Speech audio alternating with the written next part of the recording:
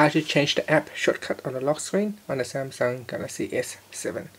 So with app shortcut on our lock screen, you can quickly access the app by simply tapping on it.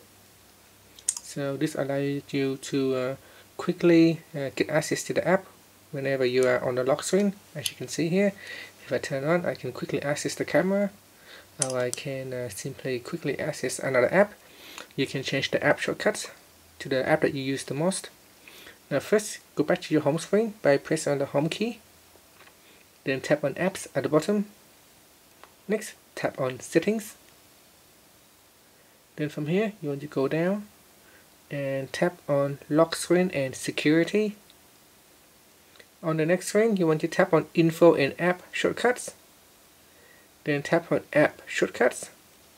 Now you can change the shortcut on the left hand side corner or on the right hand side corner. So you can choose left or right.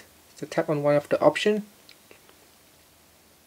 And from the list of apps here, you can choose an apps that you want to use the most. For example, phone call. I'm going to choose phone call as a left shortcut. And if you want to change the right shortcut, you can also tap on it to make the changes. You can also enable or disable these features. If you don't like it, you can turn it off.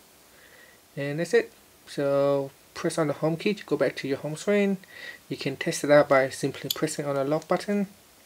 And you can see now it has changed to a phone icon here. And that's it. Thank you for watching this video.